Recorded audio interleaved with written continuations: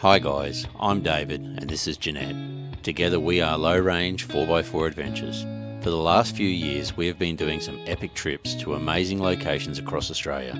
Subscribe and like our videos and hit the notification bell to join us on our adventures. You can also find us on Facebook and Instagram.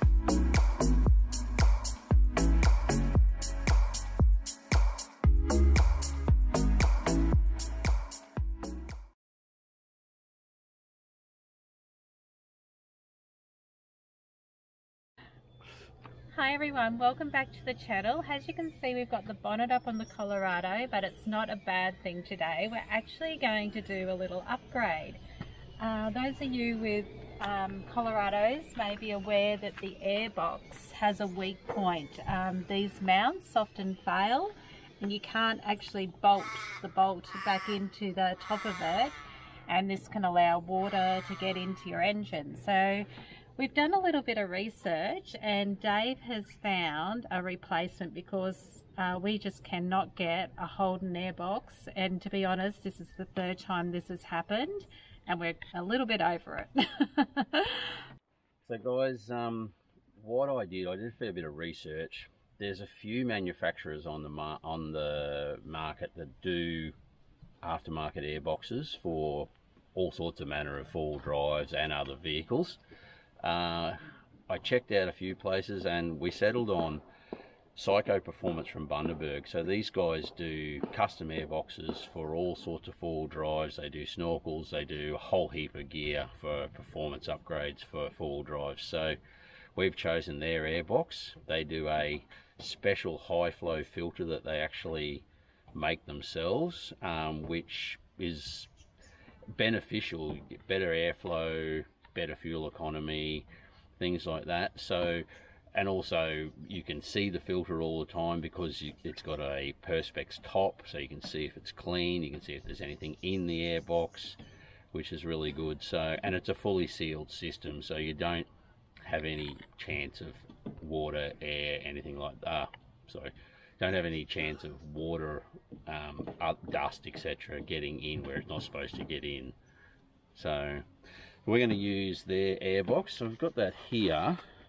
I haven't opened it yet. It's been sitting in the car for like 5-6 weeks since we got back to Tasmania. We just have not had the chance to like actually do this video. So this is the big reveal.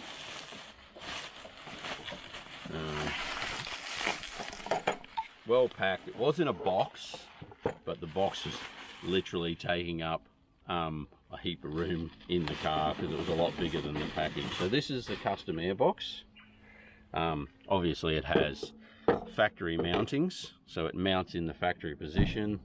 This is your intake. This is your where the intake from the engine goes, MAF sensor, perfect perspex top, which is still got its perspex cover on it and fully sealed. So this is what we're going to fit, guys. Absolutely brilliant little airbox, well designed. And Psico Performance have these airboxes and all their other hardware that they build and design on the shelf, ready to go most of the time. So you can ring them and say you want this, this or this, or you can order online and it's there already. They don't have to make it for you specifically. Their designs are tested. They test on all sorts of vehicles with regards to any issues with codes, etc. So they've got it all covered, guys. So no fear of putting these on and, you know, having any issues. So what we're going to do today is I've sort of got all the tools out that we're going to need to use, and we do have an instruction set. Normally a paper instruction set comes with the airbox. It did with ours. Unfortunately, with all the rain we had a couple of weeks ago, those papers got wet. So I have it on the iPad, and Jeanette's going to do this job. She's pretty keen, so I'm going to give her the instructions on what to do, and she's going to go through and do it. So hopefully I've got everything she needs to do it. So let's get into it. So guys, that means it's going to go one of two ways. It'll go really, really well, or it'll end in an argument, which means we'll probably scrap this video and David will just do it by himself. So, and you'll never see this. We'll see how we go. Alright, let's get into this. First step is disconnect the negative terminal from the battery. So we're just going to take the main battery earth lead off. Jeanette's just going to loosen that.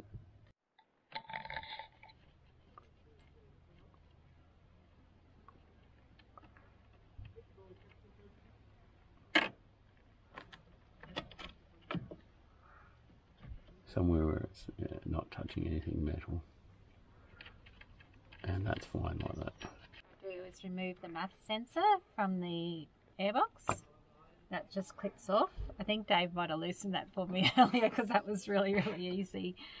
And then we're just going to undo these bolts here, or Allen key bolts? Torx bolts. Torx bolts.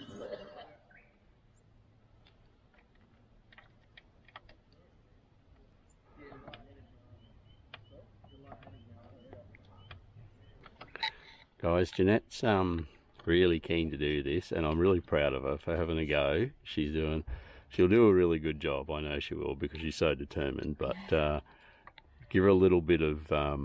Dave's nervous. Yeah, I'm a little bit nervous. No, I'm not. She'll be fine.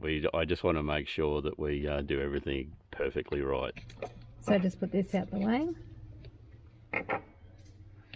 Just loosening up the remaining 2 bolts on the airbox, factory airbox, because one was broken obviously.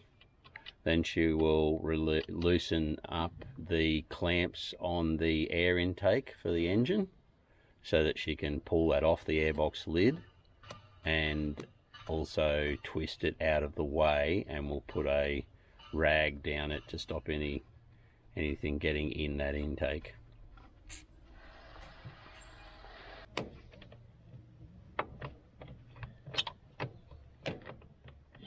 Next thing we're going to do, guys, is loosen off the clamps on the airbox intake, because we just need to pull this off the top and twist it around out of the way.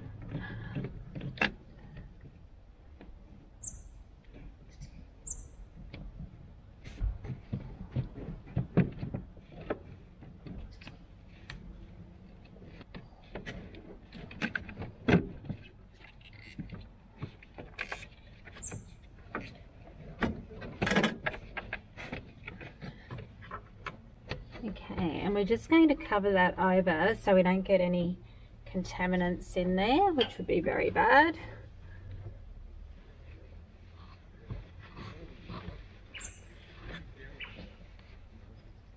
Okay, so I'm just going to take this lid off and take the filter out. So you have to retain the airbox lid, and the reason you have to do that is we're going to reuse this.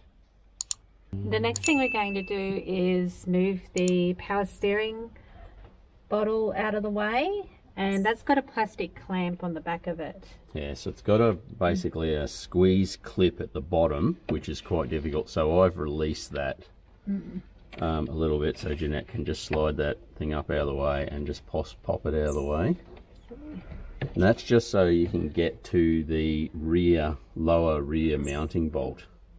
We're going to do the 3 mounting bolts. So there's one at the front, one there, and one at the back over there. Okay, so yep.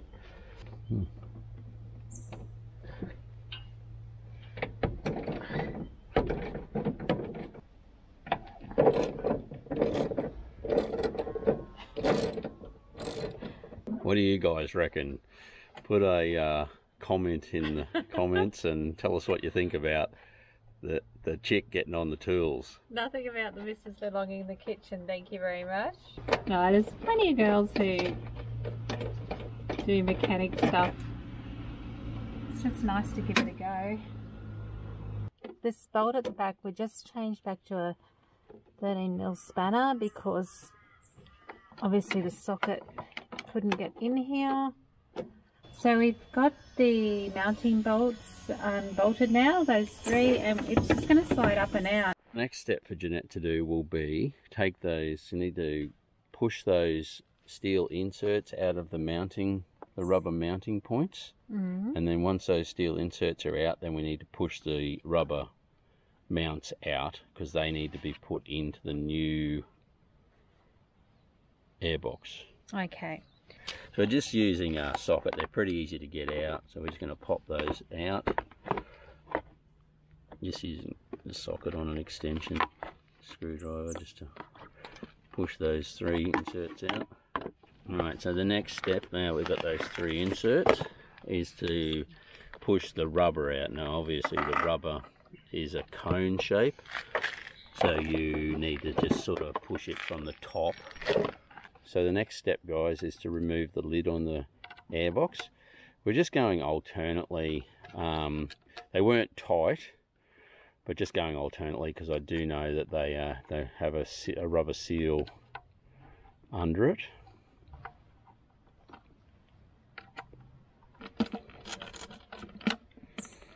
Okay. As you can see, guys, it's a lovely sealed airbox. Fancy filter. And it's got this custom made filter which is actually clamped on, so it uses a clamp to actually hold it on tight.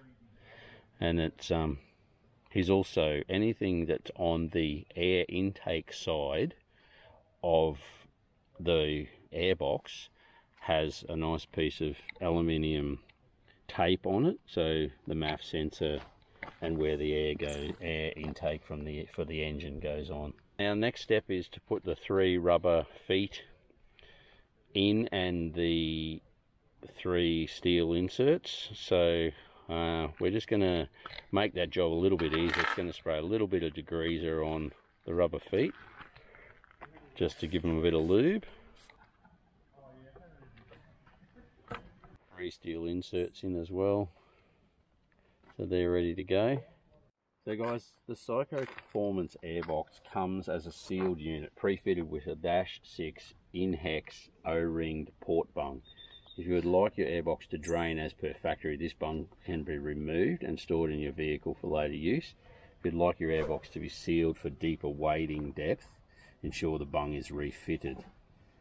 So we're going to take that one out because most of the time we're not going through deep water, and it's better to have the ability for any moisture that gets in the airbox, if it should do, to be able to drain out through the one-way valve.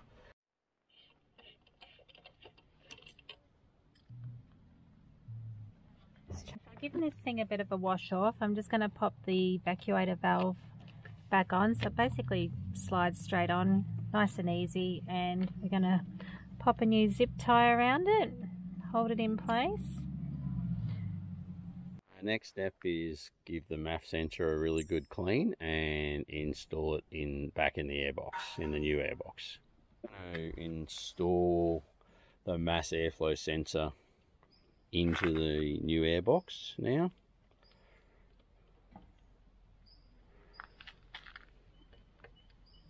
It's had a good clean.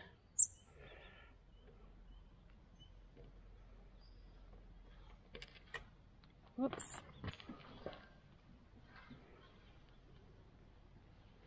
There's another washer there too, Dom. Oh, yep.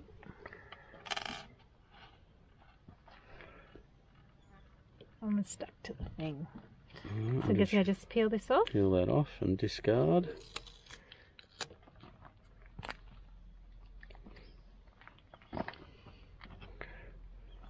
Now, which way round does this go? The other way. Oh, obviously, so the bolts line up. Yep. I'm guessing. So when you do this up, you just start both of them and just bring it down bit by bit on each side and get a nice tight seal.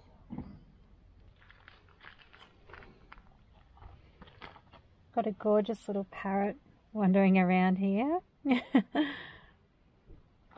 Green Rosella. Green Rosella, is it? I'm not sure. Well, that might be one of those parrots. I don't know. I know, it's very pretty though. Hello.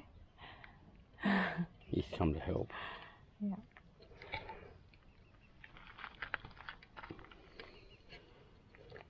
So quiet. Alright, I'm going to do this up, but then I'm going to get Dave to check the tension because I do have a tendency to over tighten, and then it stresses Dave out that I'm going to strip the bolt. So, So you can also tell, you see here, there's an arrow on the mass airflow sensor, and that tells you that the air flows that way, which is the correct from the filter through to the engine. So this just needs to be snug so that the seal seals.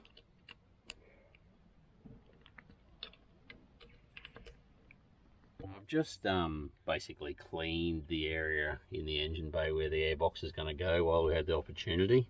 The next thing I'm going to do is remove the radiator return hose. It needs to run under the new airbox, just with a different design. It doesn't work this way, so just pull that clip out from the side, and this one, hope I can do this without breaking it.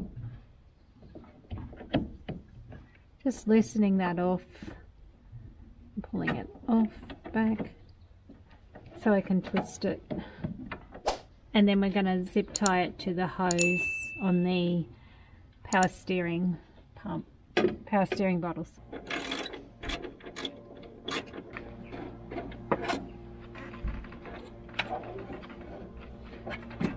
So move that completely out of the way until we fit in the new airbox. We've got this other bracket on the intercooler intake, so we're just going to use that to pop the radiator hose on and keep it nice and neat and out of the way. And then we're going to zip tie it to that hose on the power steering bottle. Step 17, step 18 of the install the new airbox requires that we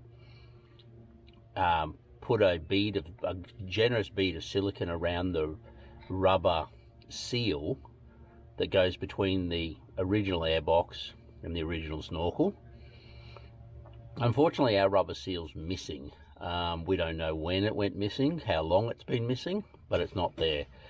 So there's been a gap between our snorkel and our original genuine airbox for some time now. So what we're going to do is we're just going to continue with the install, and we'll rectify that issue when we can source that part sometime in the future. Okay, so ready to pop in our new airbox. A little bit of a few obstacles to get away, just wriggle it around the hoses and things like that. I'm going to line up that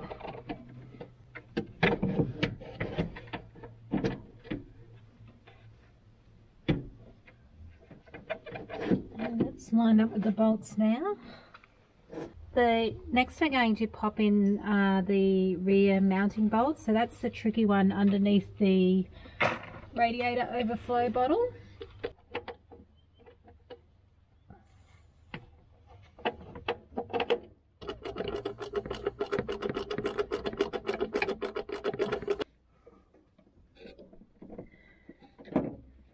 We put in the other two mounting bolts and tighten it up, just made sure that that was sitting over where the flange is meant to be. Right, now we're going to connect the airbox to the turbo intake pipe, and we've just got a little protective cover on this, which I'm going to take off. We want there to be about a 10mm gap between this pipe and the shroud, so we might have to fiddle around a little bit to get it in the right place. If you have to, all you need to do is put 1 or 2 washers underneath the front bolt there. And those washers actually did come with the airbox kit, so along with a couple of zip ties that we've used as well. So everything you need to do the job is in the kit. The only thing you might have to get is some silicone to attach to that intake pipe.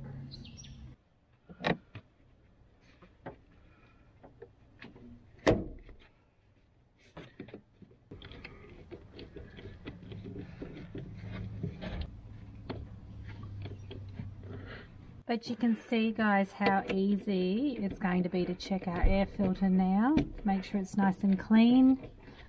So we're just going to take the paper off of the perspex before we fit it. So we'll just pop all the bolts out and just peel that paper off.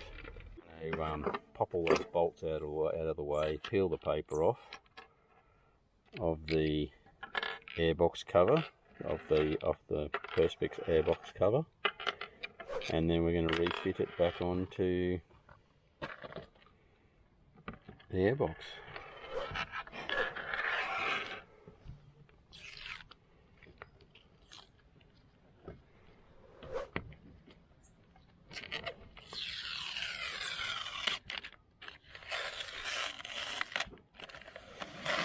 Alright guys, there it is,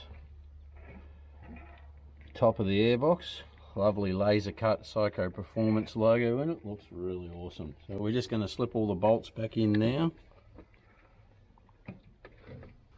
Okay, so we're nearly done with the new airbox. All we need to do now is just clip this MAF sensor back into place in the front there. That just clips straight down.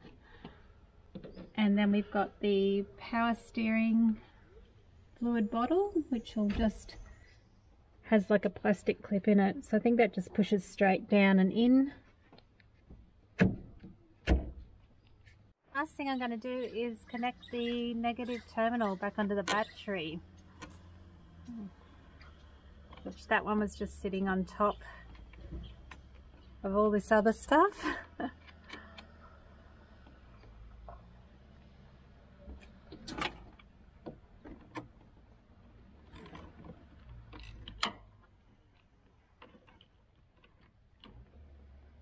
Alright. We'll just start it, make sure it runs, and we get no codes or anything, but everything should be sweet.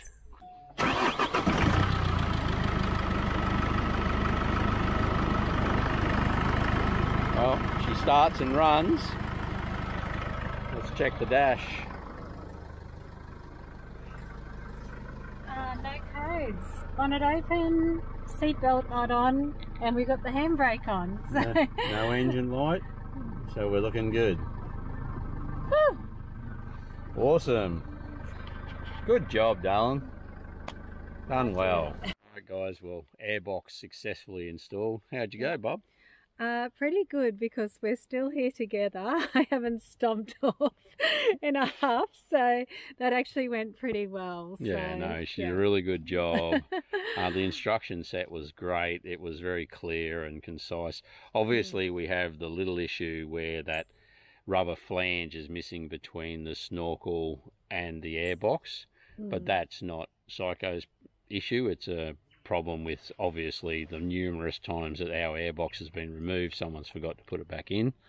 So we'll source that part, quickly pull the airbox out and just put that in. Now when we do that, it needs to be have a really good seal of silicone on both surfaces when it gets put on, and double check to give it a really good seal. So we'll have a good seal of silicone inside the airbox, a good seal of silicone where that flange joins the actual hard plastic of the snorkel intake, and we'll go from there. So yeah, a little bit disappointing that that's bits missing and we couldn't show you that in the video, but I guess it's pretty lucky that we've actually discovered that before we went diving through some deep creek somewhere. So but that's really good. Alright guys, well thank you very much for watching. I hope you enjoyed this video.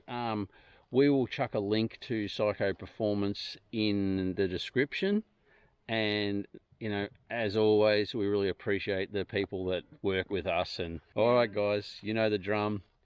Hit that subscribe button, ding the notification bell, throw us a thumbs up. Any questions, any comments about this, if I can't answer them, I will pass you guys on to Cameron from Psico Performance. And don't forget to jump on their website, have a look. If you guys are looking at an aftermarket airbox, any full drive pretty much they do them for, so jump on and have a look at their range.